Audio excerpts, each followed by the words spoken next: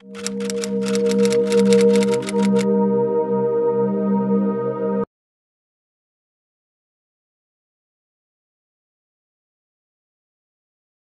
Israel, the Honorable Rodica Radian Gordon, Ambassador of the State of Israel to Mexico, Salomon Achar, President-elect of the Jewish Community Central Committee, all my dear colleagues at the Central Committee, presidents of the communities and institutions of the Jewish community of Mexico, ladies and gentlemen, friends, it is an honor to gather here today to engage in a conversation with one of the world's most important leaders of our time, and especially as it relates to us as members of the Jewish people and Zionists who believe in the promise of the State of Israel.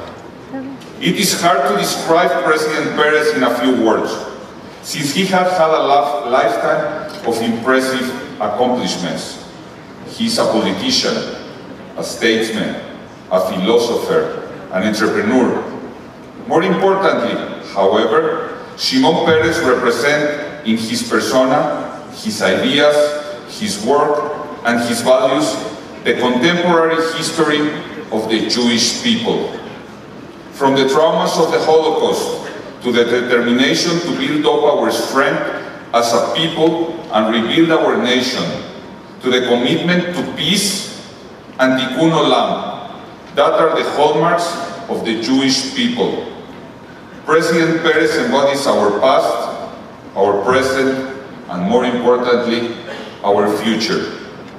Sworn in as the 9th President of the State of Israel in July 2007, Shimon Peres has been an inseparable part of Israel's political history.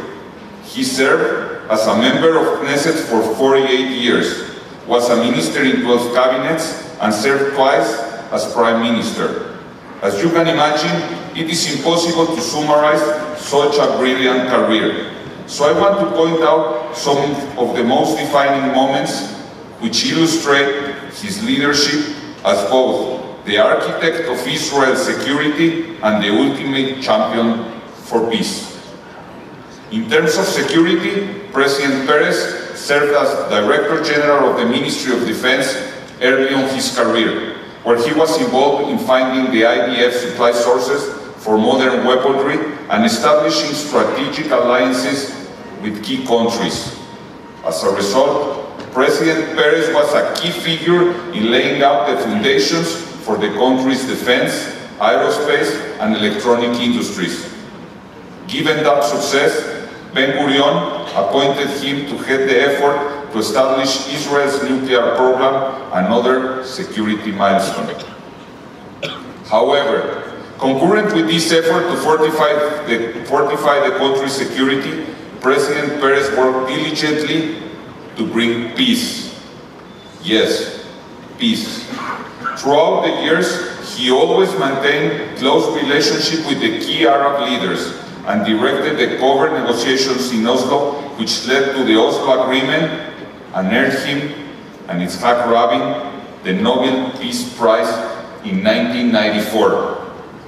Recognizing that peace requires goodwill among people, not just leaders, he established the Perez Peace Center in 1996, which seeks to initiate and operate joint projects between Israelis, Palestinians, Jordanians, and Egyptians in the fields as diverse as economy, culture, education, sports, computers, agriculture, communications, and medicine.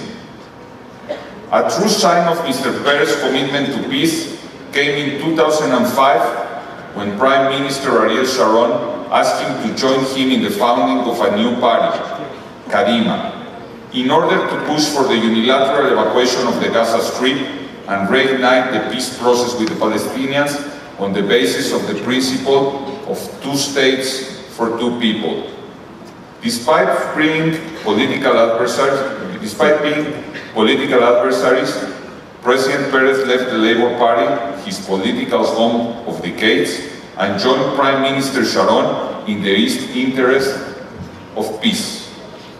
Unfortunately, as we all know, peace remains elusive, but the efforts continue.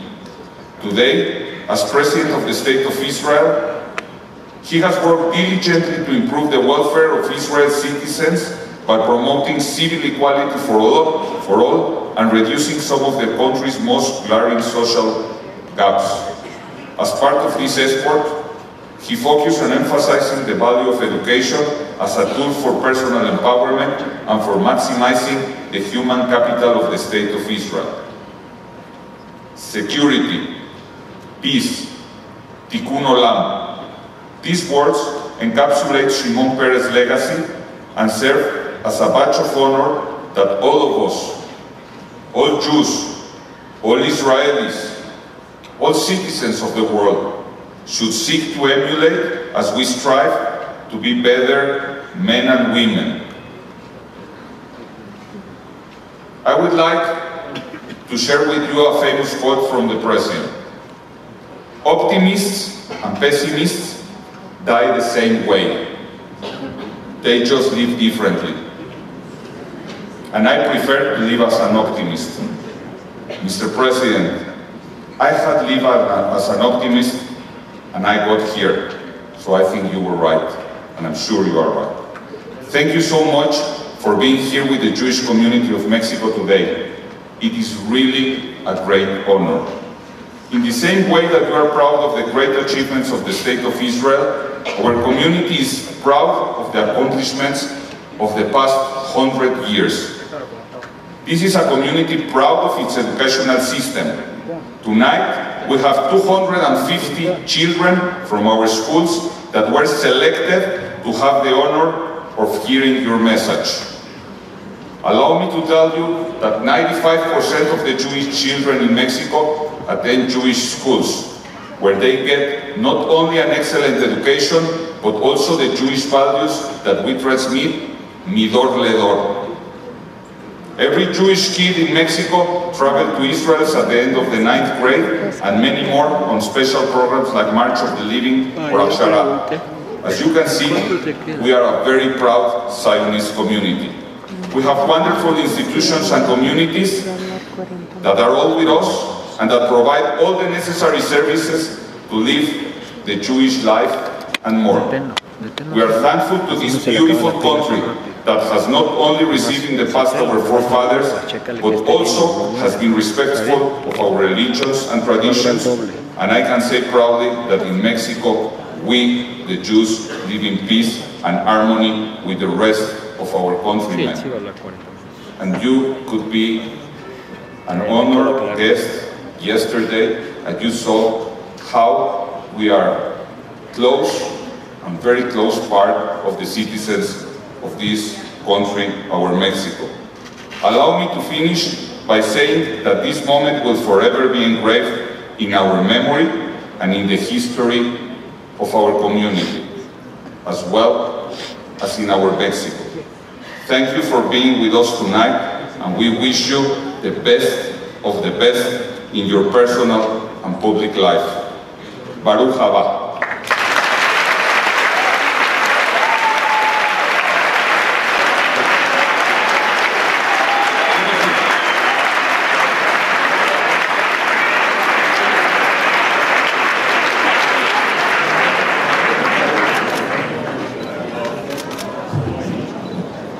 From Jerusalem, a gift to your community. It's an old coin of Jerusalem.